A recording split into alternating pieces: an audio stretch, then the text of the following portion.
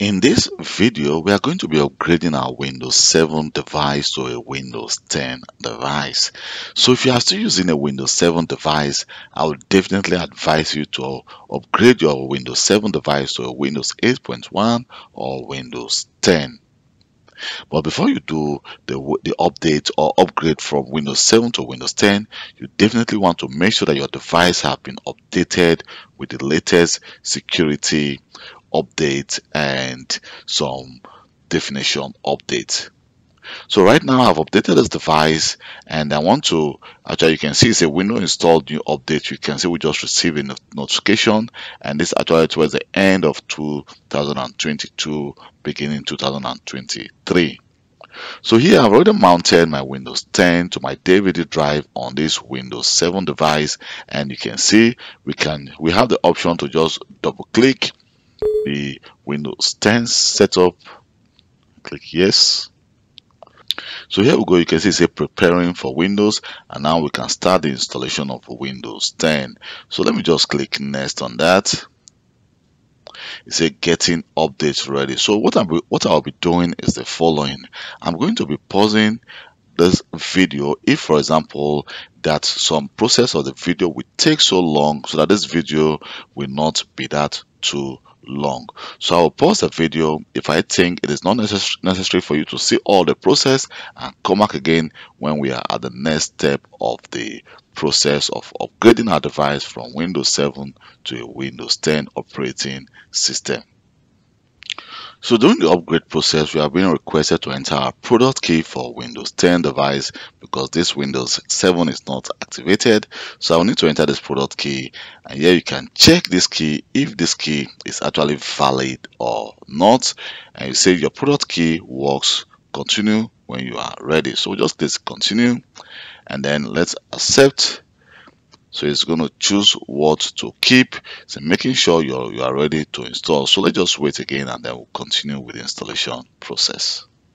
So right now you can see it says ready to install. We can install a Windows 10 Enterprise, and we can keep personal files and apps. So we can decide to choose what to keep personal files and apps, keep personal files only, or nothing. But we want to actually keep our personal files and app.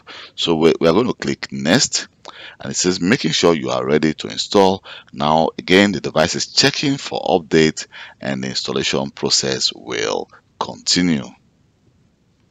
So now let's just click install to start the installation process, and you can see it says installing Windows 10. Your PC will restart several times. This might take a while, and you can see it's about 5-6%, and it's going to go to about 100%.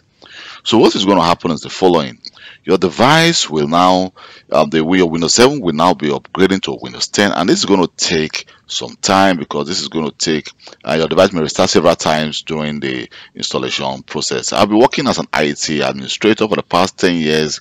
I've updated, upgraded Windows 7 personally and in my company for different companies actually.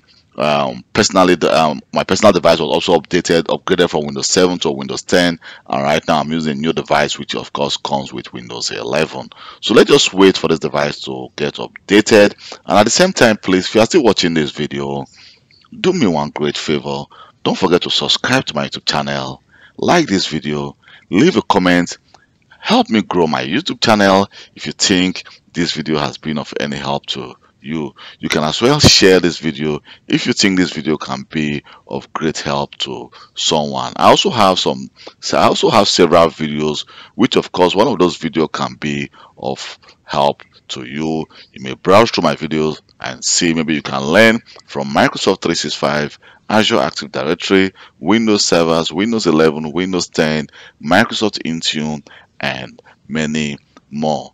And please don't forget to send me a personal email if you think you have any question regarding your Windows operating system. If you are using Windows 7, Windows 8, Windows 10, or Windows 11, you can always send me a personal email, and I will reply to you as quick as possible.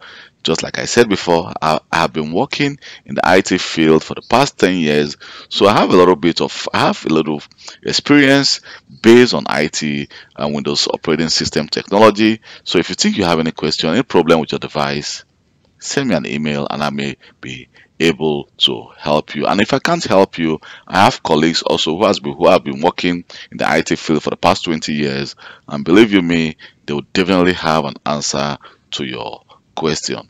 So let's just wait and for this device to get updated to Windows 10. Here we go. You can see our device says working on update. And this is going to take some time for the device to be updated from 0% to about 100%.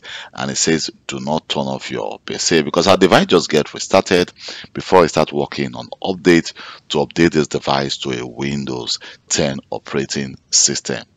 And if your device updates to a Windows 10 operating system, what you need to do is to log on with your device with the same credentials you created on Windows 7 device. You still use the same logon name and the same password you use during a Windows 7 device. So thank you very much for taking your time to watch this video. I hope and I believe that this video has helped you. And please, if this video has helped you, don't leave this video without liking this video or leaving a comment behind, and also subscribing to my YouTube channel. And this is 2023, and if you think you are still using Windows 7 in 2023, please upgrade your device to Windows 10. I can as well help you to upgrade your device. If you are still watching right now, please send me a personal email and I can help you connect your device and assist you with upgrading your device without any problem. Thank you very much for your time and goodbye.